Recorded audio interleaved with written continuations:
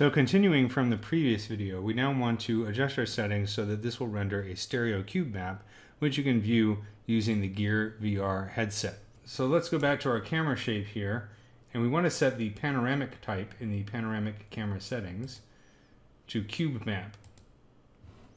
You can see now it's going to render out as a cube map.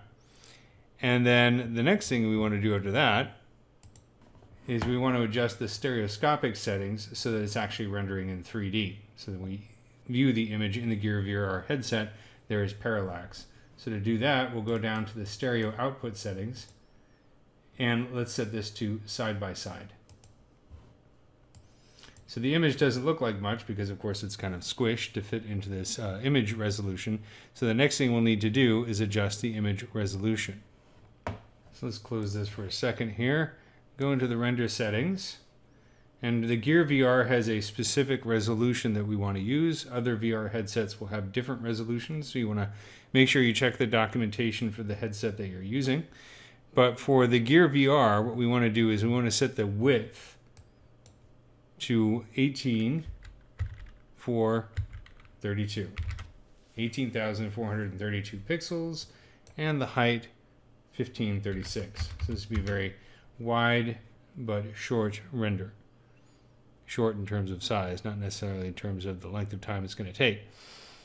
So now let's take a look at the preview of the render. And what I'm going to do is I'm going to choose render test resolution. Let's set this to 50% just so it's not too huge. And then we'll go into the render view window. And let's turn off gamma correction and choose render snapshot camera 1. It's going to be a very long, skinny render. And I'll hit IPR.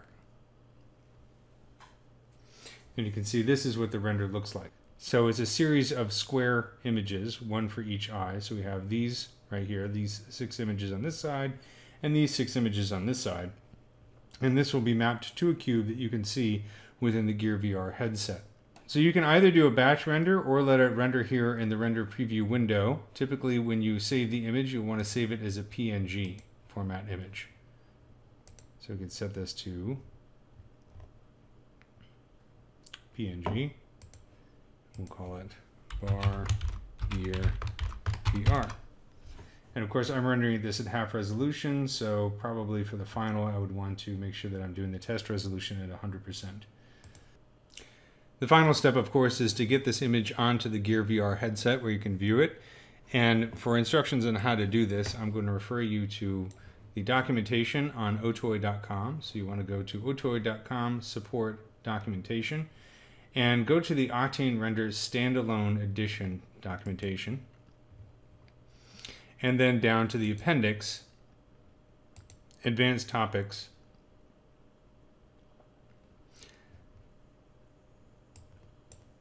uploading images to the Samsung Gear VR headset.